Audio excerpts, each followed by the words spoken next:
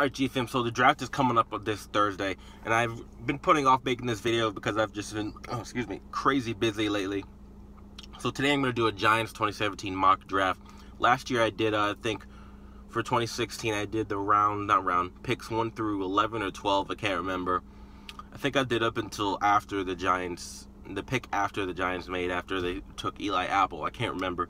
But today, right here I have written down rounds 1 through 7 and who I believe we should take. Now I'm only doing this as if my name was Jerry Reese, but you know, this is only who I believe we should take, and if I was in his position, who I would take after, you know, I'm not the biggest college guy, but when it comes to the draft, you know, I do my homework. You know, I do, you know, look up all the top guys. You know, I spent a lot of time looking at, you know, Pat Mahomes, who I have high praise for. That dude's going to be a star. You know, Deshaun Watson, Trubisky, Davis Webb, you know, Deontay Foreman, the linebacker, Marlon Mack was also in this draft. But today we have rounds 1 through 7. You know, our first pick could go either way. We could go linebacker, we could go tight end, we could go running back, we could go lineman. And you know, this is a very deep second round of the draft. You know, there's a lot of talent in the second and third rounds of this draft. We do need tight ends. We do need a running back. We do need linemen. We do not linemen. We do need somebody to push Eric Flowers away from the left tackle because he's a god-awful left tackle. So I'm going to kick it off round 1, pick 23. I have the Giants taking linebacker Jarrad Davis from Florida. This dude is a beast, man. He's freaking huge. I think he's like 6'3", 245, I believe. He might be 6'2", I can't remember, but he's a big-ass dude. He's a hog. He can play sideline to sideline. He can cover when you ask him. He can stop the run when you ask him. He can, hell, the dude can rush the passer. The linebackers, middle linebackers really don't normally rush passers that much. But this dude can stop the run. He's a hog. He can tackle. He can make all the tackles. When he tackles to remove the ball. He doesn't tackle just to stop you. This dude tackles to make you fumble. This dude belongs in our defense. He's a great fit for our defense. And I would love to see the Giants take Jarrad Davis with their first pick at number 23. Second round, I have us taking Taylor Morton, a lineman from Western Michigan. This dude's a big-ass dude. He can block. He's highly underrated. I've seen some tape on him. You know, he's not as talented as, you know, Ramczyk or Bowles or Cam Robinson.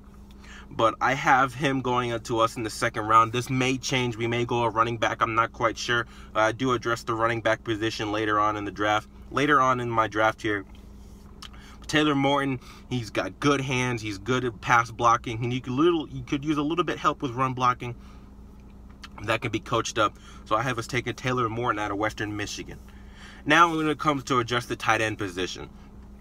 Now there's many tight ends here I could go with. You know, if we don't go a tight end in the first round, taking David Njoku, because I don't believe that O.J. Howard will be there, or if we trade up for O.J. Howard, I have us taking Jake Butt, a tight end from Michigan. Now, I don't know. I would also rather have Evan Ingram from Ole Miss, because the dude is versatile. You can use him as a slot receiver too, but we don't really have a need at the slot receiver with Sterling Shepard, and plus signing Brandon Marshall and Odell Beckham to be on the outside of the numbers, and Sterling Shepard to play that slot to replace Victor Cruz. So Jake Butt, tight end from Michigan, come over to the New York Giants in round 3. Dude's a great run blocker. You know, he could use a little bit of help in the pass blocking scheme, but you know, he's a pass catching tight end. You know, he's got great hands, great size. You know, he's definitely a red zone threat tight end that we need. Jamal Adams, you know, he's more of a blocking tight end. He's not more of a pass catching tight end. We do need somebody to, you know, take some of the pressure off that middle, like third down, you know, like 3rd and 3, 3rd and 4. We need a tight end that Eli can trust to throw the ball to and convert on 3rd down, and I believe that Jake Butt is that guy. If Evan Ingram is available in the 3rd round, which I don't think he will be, I would definitely take Evan Ingram over Jake Butt any day if Evan Ingram's available in the 3rd round, but if he's not, Jake Butt would be the best tight end available. Number 4, running back. Now, today, before I made this video, a lot of news dropped with LeGarrette Blount having a lot of interest in playing for the Giants, and the Giants have an interest in signing LeGarrette Blount. So hopefully that happens, but if that doesn't happen, I would say we draft Samaje Perine, a running back from Oklahoma. This dude is fantastic. He's great. He's a great runner, elusive. He's got great hips. He's patient. He can catch the ball. He can block. This dude is great. Highly underrated. I saw him on Game Changers, and I'm thinking, wow, this dude's got a very good, bright future. You know, if you put him, but he's not really, you know, he's not a third down back. He can be a third down back, but he can be an, you know, what am I trying to say here? He could be a third down back behind Paul Perkins, or you can pair him and Paul Perkins together and have a 1-2 punch. Samaje Perine is highly underrated, and I think he's going to have a fantastic career. And I think if he's available to us in round 4 or 3, either one, we take Samaje Perine, and he's going to be a great asset to this offensive line. Not offensive line, to this offense if we do not get LeGarrette Blount. Round 5, a lot of controversy with the quarterback. A lot of crap of us taking on quarterback in the first round. I don't think we're going to waste the 23rd pick on the quarterback, really, when Eli can pretty much play for us for maybe about another 2 or 3 years. But I would say, yeah, we do look towards the future after Eli. Ryan Nassib has shown that he can't be the future, and we don't know what Geno Smith will bring, and I don't think he is the future of the Giants. So as a fan, I'm thinking we take a quarterback in round 5, and the best quarterback available, because, you know, a lot of the guys will be gone. Watson will be gone. Trubisky, Mahomes will be gone. So that leaves a guy that I think is highly underrated, Davis Webb, quarterback from Cal. This dude is really good. He's probably the most pro-ready out of all these quarterbacks. Great arm, great pocket presence. He's not a good runner when you get him running out of the pocket, but he's got great awareness. He can read defenses. He can tuck the ball and run when he needs to. He's sneaky, and I love that in him, and I would think he would be a great fit to eventually take Eli's place down the road. Round 6, I think we add depth at the defensive position, at the defensive end position, to take Brian Cox, a defensive end from Florida. This dude is also he's not really a put your hand in the ground kind of guy, you know, but he has a problem with getting open, you know, from shedding a block. You know, he has a lot of potential, you know, but I don't think, you know, it's a round 6 pick, so he might not even make the team. But I think he can be a good player, you know, in a rotation with, you know, like JPP or Olivier Vernon. So I would think we take Brian Cox. And now his final pick in the 7th round, we take Damian Mama, a lineman, a guard from USC. This dude he's a big dude. He's one of those big Samoan dudes. He's really, really nice. You know, he's got great blocking. You know, he needs a lot of help in the pass block, a lot of help, because he's very sloppy when he does pass blocking. But, you know, again, it's a 7th round pick. A lot of these guys in the bottom of the 7th round, they don't really make the team.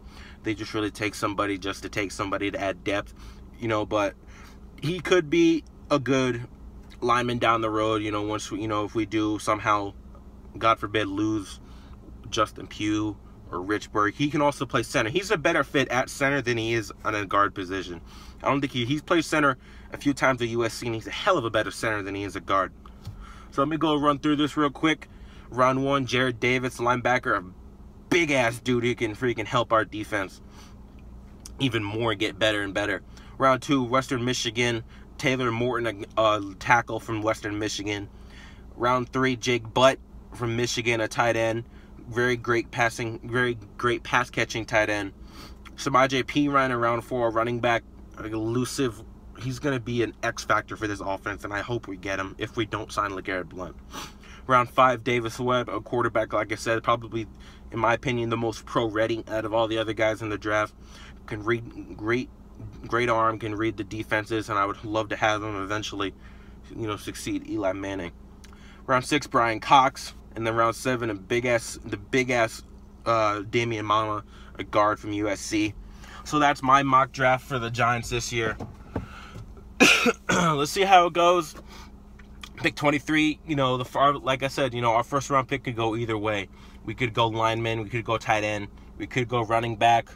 Hell, there's a lot of talks about us going quarterback, and I hope we don't go quarterback because I don't want to waste that pick on a quarterback. I really don't see us trading up from 23 up to maybe, I don't know, 15 or so, because there's really, like, I feel like if we do take a tight end, I feel like Njoku will be there at 23. If the Giants are really high on O.J. Howard, then make the trade up for him. Just don't give away a lot. Maybe give away a 4th rounder.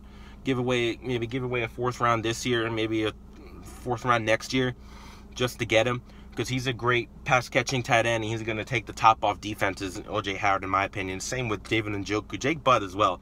So I hope you guys enjoyed the video. Be sure to drop a like, drop a comment, hit that subscribe button if you're brand new. Let me know what you think the Giants are going to do in the comment section. I'll see you guys next time. Go G-Fam.